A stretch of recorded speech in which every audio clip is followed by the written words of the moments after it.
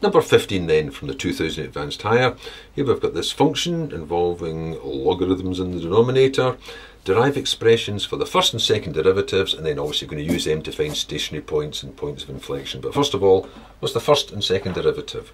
Well, for the first derivative, we're just going to use the quotient rule, simple pattern, same as you use patterns for anything else like squaring a bracket and so on, which is in this case square the denominator, and then like the product rule from which it arises, it's differentiate the top, that's 1, leave the other function alone, minus, leave the top alone, now differentiate the other function, and ln x just becomes 1 over x.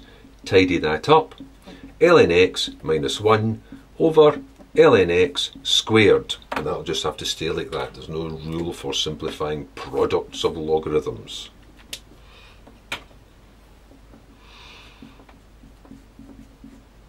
Second derivative, well, quotient rule again, unfortunately.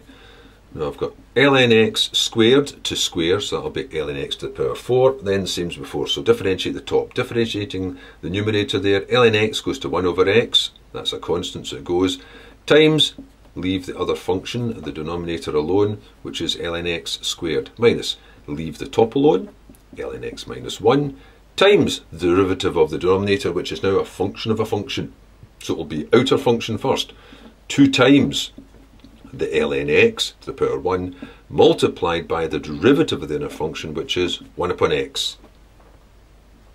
Then, how am I going to tidy this up? Well, I can either multiply it all out, but I think I'll just take out some common factors. I can see both of these parts has got a 1 over x, and they've definitely got an ln x. Well, those ones are hidden together in there. Well, that'll do to begin with. That'll leave me with an ln x for that, minus, and I've got a 2 times this part, a 2 times an ln x minus 1, all over ln x to the 4. Well, this part in here then is going to give me, I've got ln x, take away 2 of them, so that's just 1, and that's going to be plus 2. So I've got 2 minus ln x, and the rest of this can go.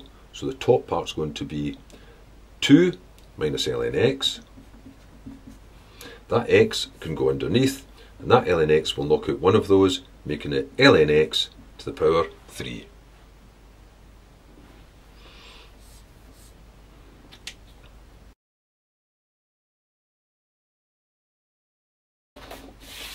B. Obtain the coordinates and nature of the stationary point of the curve. Well, the stationary point means that the derivative should equal 0. There's all the information there.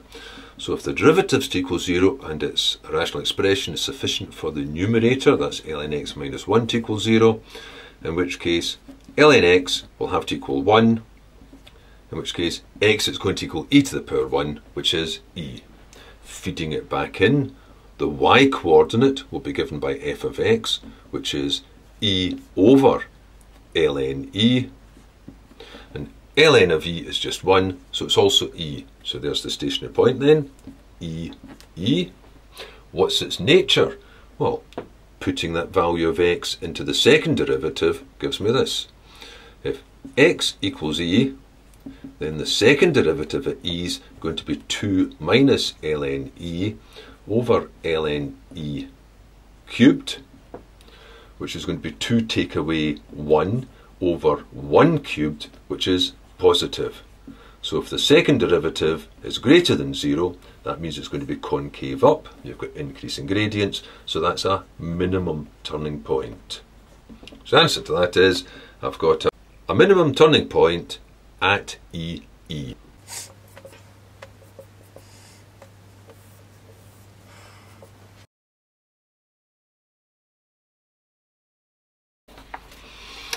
Part C. Obtain the coordinates of the point of inflection. Now, the point of inflection wasn't uncovered by the first derivative because that point of inflection wasn't horizontal. There will be some point of inflection where the curvature changes from one way to the other. It's simply that in this case, the gradient at that point isn't 0. You'll find points of inflection from the second derivative. So if I'm looking for a point of inflection, if I just put it down that way, I'm looking for values of x such that the second derivative is 0. Again, if I've got a rational expression, it's sufficient for the numerator of that expression to equal 0, in which case ln of x equals 2.